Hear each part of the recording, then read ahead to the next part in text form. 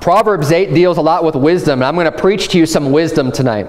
And it's going to be some real practical wisdom. And what I'm preaching about tonight is the sin of celebrating Halloween. The sin of celebrating Halloween. I'm doing it a little bit early because, to give people a chance, if you're planning on celebrating Halloween or doing something or going to a party, that you'd have time to change those plans after hearing the scripture and understanding the problems that exist around Halloween. Now, a lot of people might just think, oh, what do you care? It's not that big of a deal. But I'm going to here show you it is a sin to celebrate and participate in Halloween. For one, this isn't even in my notes. The Bible says abstain from all appearance of evil. And we're going to get in tonight of how evil Halloween really is. Most people in our culture, in our society, don't think it's a big deal at all. They're saying, oh yeah, you're crazy, you're nuts. And they'll try to liken you, they'll try to liken us to the Jehovah's Witnesses, who really are nuts. But they're going to say that we're like them, because they don't celebrate birthdays, they don't celebrate Christmas, like they celebrate Easter, but there's so many things they don't celebrate. They don't celebrate like any holidays at all because they think it's wrong. But they're wrong about that. Now I'm going to start off just by saying, in Romans 14, you don't have to turn to, stay in Proverbs. Romans 14 verse 5 says, one man esteemeth one day above another, another esteemeth every day alike. Let every man be fully persuaded in his own mind. He that regardeth the day, regardeth it unto the Lord. And he that regardeth not the day, to the Lord he doth not regard it. He that eateth, eateth to the Lord, for he giveth thanks. And he that eateth not, to the Lord he eateth not, and giveth God thanks. Now, this is a great verse to show, because a lot of people get hung up on certain days. They'll try to tell you that, when people try to tell you that celebrating Christmas is wrong, or celebrating Easter is wrong, like actually godly holidays, where we're celebrating the birth of Christ or the resurrection of Jesus Christ, like that is what we're celebrating. And they'll try to tell you, no. And I'll go to this verse and say, look, you can esteem this day, I can esteem this day and you don't have to, and that's fine. And I'm not going to say you're in sin if you don't celebrate Christmas, if you don't celebrate Easter, or if you don't celebrate birthdays. I'm not going to say you're in sin. That's fine. But I'm going to esteem a day, esteem one day for the Lord. Like I esteem Sunday as a day for the Lord. We go to church, we go soul winning, go to church again. It's kind of dedicated to serving God. Now, you don't have to esteem that day above the other. But here's the key, though, of this verse. It says, he that regardeth the day, regardeth it unto the Lord. And he that regardeth not the day, unto the Lord he doth not regard. So God is at the focus of whether or not we're going to esteem a day. Now, you can't, and this is why I'm bringing it up, is because Halloween, you can say, oh, well, you don't celebrate Halloween, but I do. I'm esteeming the day, you don't. But are you esteeming the day of Halloween unto the Lord? Is that what you're doing? When you put on your vampire costume or your zombie costume and look like the dead walking around, and participating in that holiday, which holiday just means holy day. It's not it's an unholy day. But so I wanted to bring that up because there are days where it's like, okay, well, yeah, I'm going to do this and you don't have to do that, and that's fine, and it's not a big deal. Halloween is not one of those days. Halloween is a day that if you do esteem that day of Halloween, of celebrating and all the ghouls and goblins and the wickedness that comes out of Halloween, you are in sin. And I'm going to prove that to you. Proverbs 8, where we started, the Bible says, doth not wisdom cry and understanding put forth her voice? That's the very first verse. And I want to start with that because it's giving you the context. This whole chapter, it's all about wisdom, and there's a lot of personification of wisdom, and wisdom like a person crying out in the streets, right? So when we're reading some of these verses, it's regarding wisdom. It's regarding being wise and having this knowledge. Verse number 4 says, unto you, O men, I call, and my voice is to the sons of men. This is wisdom speaking, saying, look, I'm trying to get a hold of you, sons of men. Listen to my voice. Verse number 5, O ye simple, understand wisdom. And ye fools, be ye of an understanding heart. Hear, for I will speak of excellent things.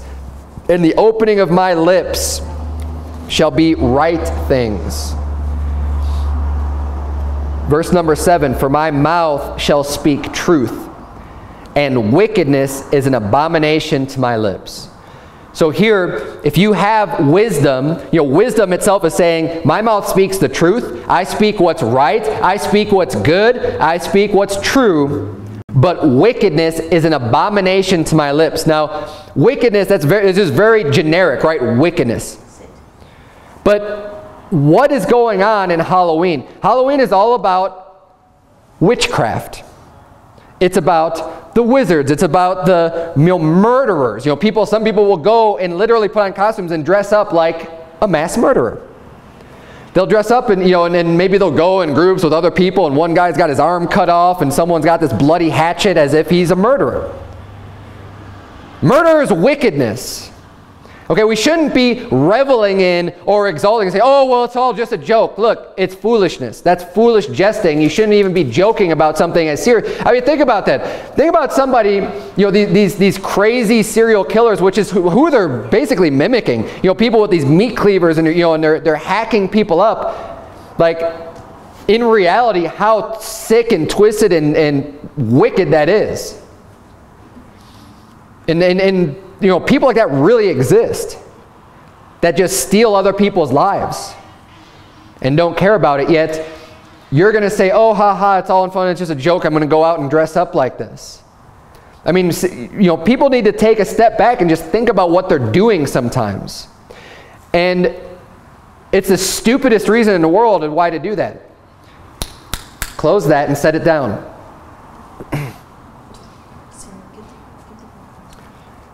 Because all people are doing when it comes to Halloween, you're just going along with what everybody else is doing anyways.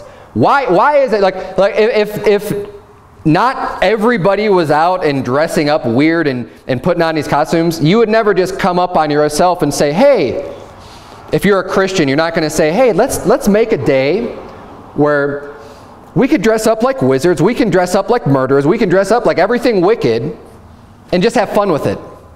And we'll put up decorations on our house and we'll exalt all this stuff that the Bible says is extremely wicked. I'm going to show you that. Here it says wisdom, wickedness is an abomination to my lips. I'm not even going to talk about it. It's not going to come out of my mouth. But if that's the case, then what about the witchcraft? What about the murderers? What about those that drink blood? And what about cross-dressing? All of those things happen. People dress up and act out those types of people when it comes to Halloween. For example, witchcraft, right? There's people who dress up like witches and wizards. I mean, a witch costume is probably one of the most famous ones just in general throughout history. Obviously there's fads of things that come and go, but the black hat and the long dress and black dress and the cauldron and all that, you all know what a quote-unquote witch looks like. It's the Hollywood type of a witch. Or the wizards, now we've got the Harry Potters and the other, magic and witchcraft-oriented type of movies and shows out there that all the kids are looking up to, and they're reading the books and they want to mimic. And they're dressing up like these characters. Well, the Bible says in Exodus 22:18, thou shalt not suffer a witch to live. It's the death penalty in the Bible for people who are witches, people who are wizards, people who are necromancers. And I have an entire sermon where I went through all of this stuff with the psychics. Yet, for some reason, on October 31st, people think that, well, it's not that big of a deal. It's fun to dress up like someone who deserves a death penalty. It's fun. You need to get a better idea of what's fun. Well, what about the murderers? The murderers, same thing. The Bible prescribes a death penalty to someone who kills someone. The Bible says, whoso killeth any person, the murderer shall be put to death by the mouth of witnesses. But one witness shall not testify against any person to cause him to die. Moreover, ye shall take no satisfaction for the life of a murderer which is guilty of death. He shall be surely put to death. That was in Numbers 35. People who take other people's lives. It's not fun and games to dress up like that. What was the other thing I mentioned? Oh yeah, people who dress up like those that drink blood, right? What about the vampires? What do they do? According to mythology, they drink blood. Well, do you know that there's people that aren't these mythical creatures that people dress up like? But these satanic Satan worshipers that do believe that drinking blood gives them special powers, and they actually do these types of ceremonies and drink literal blood, and that these people exist, and you're going to go and dress up like, Count Dracula, and I'm going to, this blood-sucking demon, devil, that murders people and lives off of their blood. The Bible says in Leviticus 7, moreover, you shall eat no manner of blood, whether it be of fowl or of beast, in any of your dwellings. Whatsoever soul it be that eateth any manner of blood, even that soul shall be cut off from his people. That's another serious sin. Being completely cut off from your people. Have nothing to do, that person's cut off from eating blood, or we call it drinking blood. The Bible says it's eating blood. But you're going to dress up like one of these creatures. Or even the cross-dressers. You say, no one cross-dresses. Oh, yes, they do. It happens probably more prominently with adults going out to Halloween parties than it does even with the children. But people think it's funny, for a manly guy or whatever to go out and dress up like a woman. And they think, oh, ha, ha, ha, yeah, it's so funny. Look at this is a macho guy. He's dressing up like a woman. Oh, that's so funny. God doesn't think that's funny. Okay, the Bible says, the woman shall not wear that which pertaineth unto a man, neither shall a man put on a woman's garment. For all that do so are abomination unto the Lord thy God. Unless it's on October 31st, where God just smiles on it and it's no longer an abomination. Oh, wait, that's not what it says. No, it says that it's an abomination.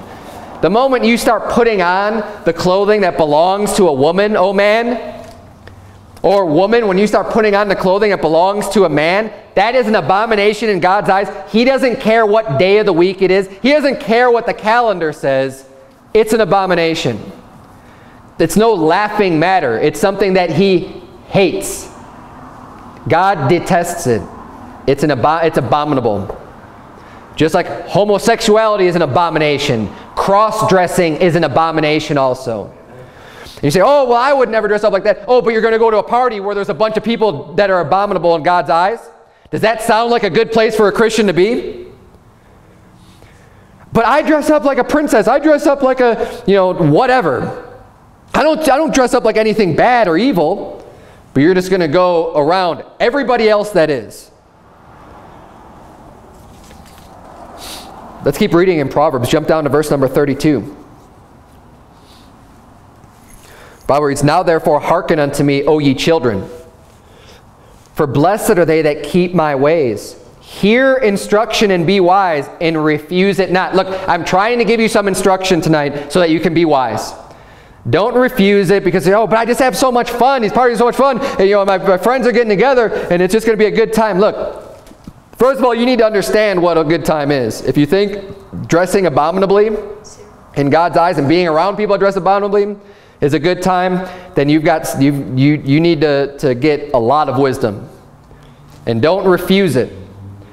Why do people sin? Because they think it feels good, because they think it's going to be fun. It's all about having fun and feeling good is what sin is all about.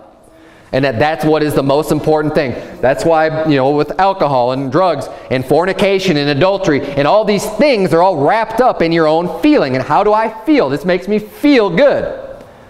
Momentary pleasure. With no regard to the consequences of the sin. Don't refuse this instruction. Let's keep reading verse 34. Blessed is the man that heareth me, watching daily at my gates, waiting at the posts of my doors.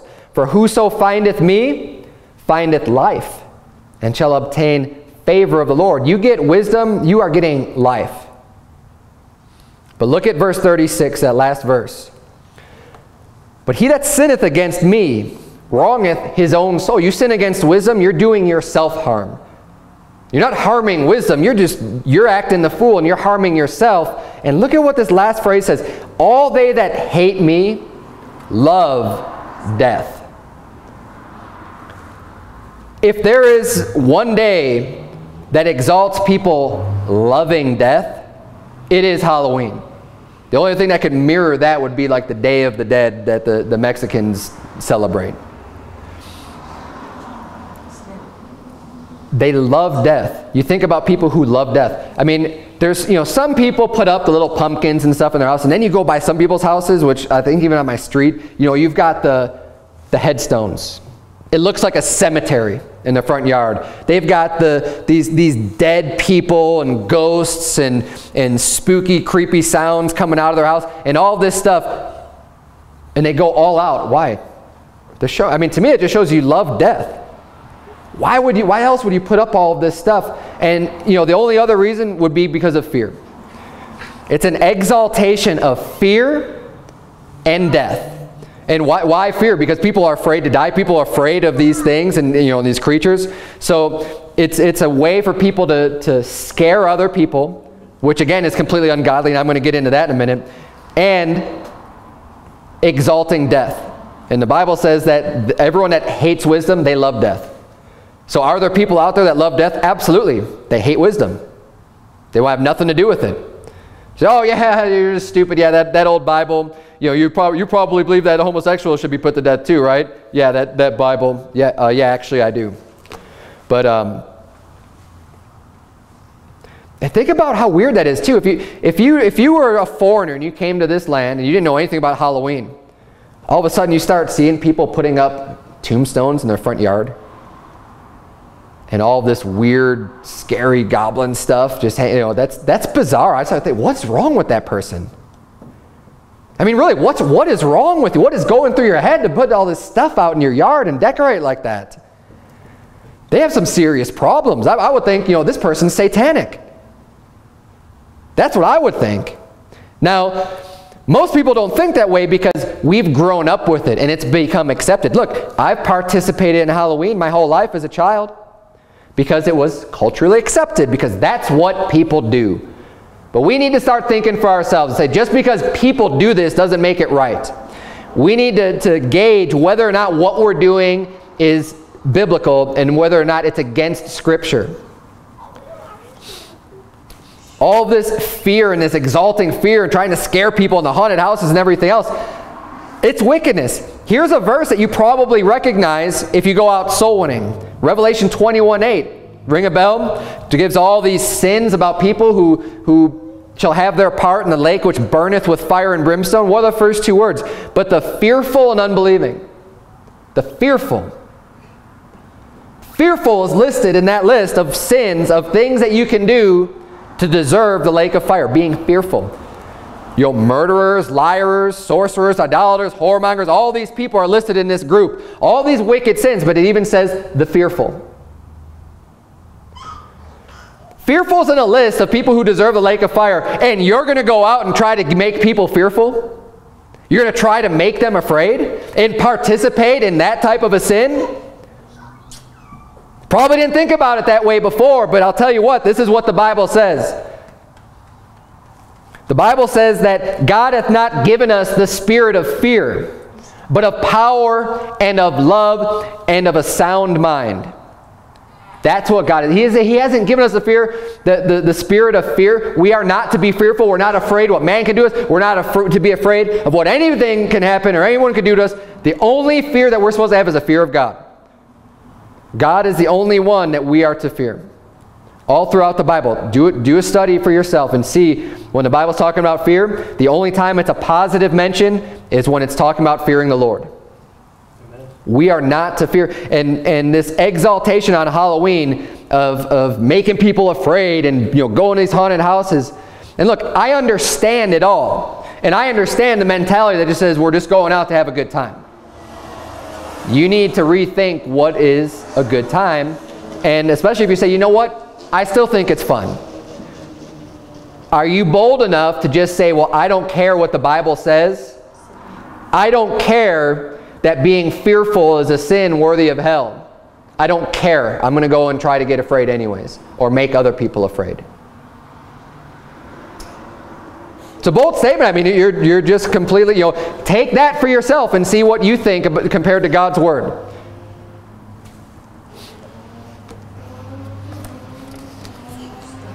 Halloween's a very dark holiday, and you know what I mean when I say dark, right? It's everything that's wicked and dark and not right and not light. I mean, people go out and celebrate Halloween at night. I mean, it's a night type of a holiday. It's a dark holiday. It's things that have to do with being scared in the dark. The Bible says in Ephesians 5:8, "For ye were sometimes darkness, but now are ye light in the Lord. Walk as children of light." If you're saved, you're a child of light. God is light, and in him is no darkness at all. We should not be celebrating these dark holidays. Sit up. What else happens on Halloween? People go out, and think about this. You know, again, it goes with this culture, and well, this is what people do. When the kids go out, they go out trick-or-treating. Right? I've done it many years of my life. Trick-or-treating.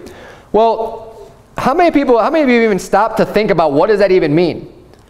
Trick-or-treating becomes like one long word. Trick-or-treating. Well, I'm going out trick-or-treating. Trick-or-treating. What is trick-or-treating? Trick-or-treating, what you're saying is when you go to a house, you say trick or treat, you are asking that person, do you want me to play a trick on you? Or are you going to give me a treat? That is literally what is being said. You say, well, that's not my intent. You know, it's just everyone does it and people just give out candy and all this other stuff. But look, when you go out and doing this trick or treat, and this is how it started. Because it all started this way with people going out and saying, if you don't, you know, and if they didn't give them something, they're going to, you know, perform some prank on their house, whether it be toilet paper, or whatever the prank may be, it doesn't even matter. But you're saying there's going to be a repercussion if you don't give me something. You know what that's called? That's called extortion. There's a word for that when you say you're going to give me something or else I'm going to do something bad to you. This is what the mob does. Now, bear with me. I know you can say that's an extreme. Oh, well, you're not like the mob when you go out trick-or-treating. But what are you doing? And why are you doing it? Why are you letting those words come out of your mouth? Why are you letting those words come out of your kid? What are you teaching your children? You say, well, my children don't understand any of that. They just go up and they get the candy. Yeah, but what are you teaching them? Even if it's subliminal, what are you teaching them? What are you allowing them to go through? Why is this an acceptable behavior? Why? Why do we want to teach? Even at a subconscious level, it's okay to go up and tell people trick or treat, because eventually your mind's going to be thinking about that. What does a trick or treat mean? And I know it did for me as a kid. Look, you know, I thought about this before, and then you start getting in your head and thinking, you know what, maybe I will start playing pranks on people if they don't give me something. And that's what people do, and you hear about the pranks go out all the time. Kids get into a lot of trouble on Halloween also, because they like doing pranks and they think it's all part of the day. It's all part of the fun. And they go out and destroy property and do all kinds of things. It's wickedness. It's lawlessness. It's not good. It's not something that a Christian should be involved in. And here's what the Bible says about extortioners, because this is serious. Now look, I know your kids aren't thinking that necessarily, or most people might not even be thinking, well, I'm going to do something bad if they don't give this to me. Right? I know that's not what most people are thinking. But just because you are not thinking it doesn't mean that's not what you're saying when you say trick or treat. The Bible says in 1 Corinthians 5:11, but now I have written unto you not to keep company. This is talking to Christians. If any man that is called a brother be a fornicator, or covetous, or an idolater, or a railer, or a drunkard, or an extortioner, with such an one know not to eat. It's a very serious sin. It's a sin in the Bible that is worthy of separating from brothers in Christ, brothers and sisters in Christ. Extortion. 1 Corinthians 6:9 says, know ye not that the unrighteous shall not inherit the kingdom of God? Be not deceived, neither fornicators, nor idolaters, nor adulterers, nor effeminate, nor abusers of themselves with mankind, nor thieves, nor covetous, nor drunkards, nor revilers, nor extortioners shall inherit the kingdom of God. The Bible is very clear when it comes to extortioners, and you say, well, I don't think it's extortion. Well, that's what's being taught. Okay, whether you think so or not, that's what's being taught. Even at a small level, that is what you're saying is deemed to be acceptable. Now, I could go on and on about all the specific examples of costumes people could dress up in, but I don't think I have to. I think it's pretty obvious if you live in this country what Halloween is all about. You see the decorations, you see the people going out, you know, there's these drunken parties that are happening for the adults. And the adults, it's even worse because nowadays it's like, you know, we used to live in a house and there's like a neighbor would throw parties and stuff, or you just drive around sometimes if it's October 31st and, you know, like I would be driving home from work and you drive by some places. Nowadays you see like the ladies are dressed up like prostitutes. They're in these costumes where they're literally like, is that a hooker or is that just someone going to a Halloween costume party? Because they're literally dressed in almost nothing, and it's gotten so depraved the way that people will even go out and think it's acceptable. And you know what I'm talking about if you've seen this stuff. It's not godly at all, and it's no place for a Christian to be. Now, I'm going to close with this point. It's a shorter sermon tonight. It's pretty simple message. Halloween's coming up, you know, and you know, there's another reason why I bring it up. I make a very specific point in our bulletin. If you've noticed, we are having a potluck on October 31st. We are going to be celebrating we're not going to be celebrating Halloween. This is not a celebration at all. We are going to be having Christian fellowship. We're going to have a campfire, marshmallows, and maybe singing some hymns, you know, enjoying each other, maybe playing some games, and just hanging out together as a group. Why? Because we're providing an alternative for people who maybe feel like they want to go out and do this party. Not everyone is as strong and as bold to say, Halloween's a sin, it's wicked as hell, and I'm not going to have any part of it. I'm not going to go worship Satan, and I'm not going to do all this stuff.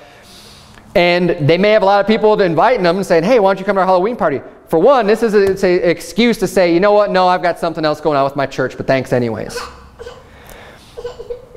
It's also an opportunity just to get together and just completely avoid anything that's going on in the world with Halloween and just say, hey, we're going to spend this time together as a church and have good Christian fellowship. But it is, you know, I make a point to make clear this is not a Halloween party. I don't want people coming to this event dressed up in a costume because they think it's a Halloween party. It's not. It's an alternative to all the world's garbage that's out there. It's not a celebration. We're going to enjoy each other's company. Now, as far as the costume thing goes, this wasn't in my notes either. I just want to bring it up because I don't think wearing a costume in general is a sin. I don't think that's wrong to wear a costume. You know, if someone wants to you know, my kids they all have their own little costumes of different things, and they play around in them. They have princess costumes and, you know, like a little dog costume or whatever, all these different things. They like to play around in them. I have no problem with that. But I'll tell you one thing for sure. They are not wearing their costumes on October 31st because we're going to abstain from all appearance of evil.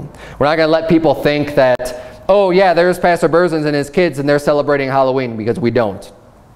Make it very clear, make that abundantly clear, that we're not even going to have the appearance of evil. It's not the costume necessarily that is what the sin is. Now, there's many costumes I think it is sinful that you should never, like the cross-dressing. You know, a man should never be dressing up as a woman. That is a sin. That is abominable. There are people that should never be exalted that you're dressing up like them and thinking it's cool or funny. There's a lot of things that are like that. Women should never be dressed like a whore unless you actually are one. And even then you shouldn't be dressing like a whore, but it's still a sin. But then you got bigger problems than just how you're dressed. But I want to close with this. How many of you have gone out trick-or-treating in your life? At least the adults. Because I know I have. And there's so many Christians that do the same thing. They've gone out trick-or-treating in their life. They've gone, and here's what this is what they means. There are so many Christians, probably almost every Christian in America. The vast majority of Christian people who are saved in America that have gone out trick-or-treating means they've walked up to total strangers' doors, knocked on their door, rang their doorbell, and had some at least limited conversation with that person in order to get a treat, in order to get candy. And that's even as a child. Now, how many of those same Christians are too afraid to go to some stranger's door and knock on their door and try to bring them the gospel and try to bring them the truth and try to get them saved and say, that's just too weird. I couldn't imagine myself going up to some stranger's door and just talking to him about Jesus Christ. I mean, that's just weird. I can't do that. Well, you did it for candy when you were a kid. You went up to some stranger's house and talked to him and said, give me a treat. You had the boldness as a child to go do it. Oh, because everyone else was doing it? Well, why don't you come to our church where there's a whole bunch of people going out sowing? Why don't you go to a church where there are other people going out? If that's what you need, well, someone else is doing it, then I'll do it too. Go to a church where people are going out and getting people saved then. But I'll tell you what, even if you don't go to a church like that, there are lots of people that go out and preach the gospel to every creature. I mean, if you can do it for a piece of candy, could you do it to maybe prevent someone from going to hell? That's the door-to-door that needs to be done, and not this extortion for some candy. If you're a Christian, you have no business participating in this wicked, sinful, what you call it a holiday, this day of Halloween. It's of Satan. It's not of God. It has nothing to do with glorifying God. And the contrary, it glorifies demons and devils and everything that's wicked and everything that's wrong. Let's bow our heads and have a word of prayer. Dear Heavenly Father, Lord, we thank you so much for the clear wisdom and instruction that you've given us from the Bible, dear Lord. I pray that you please help us not to be deceived by this world and the worldly philosophy, and not to care if someone might call us a fuddy-duddy or someone who, oh, you don't have any fun. Lord, it's not that we don't know how to have fun. We'll be having plenty of fun on that day with other brothers and sisters in Christ, dear Lord, and we'll be having a great time. But it has nothing to do with having fun. It has to do with having respect for your word and actually showing some wisdom and keeping the abominable things far from our lips, dear Lord, and not reveling in them and not exalting them or lifting them up in any way, shape, or form, dear Lord, but rather decrying them. It's in Jesus' name we pray. Amen.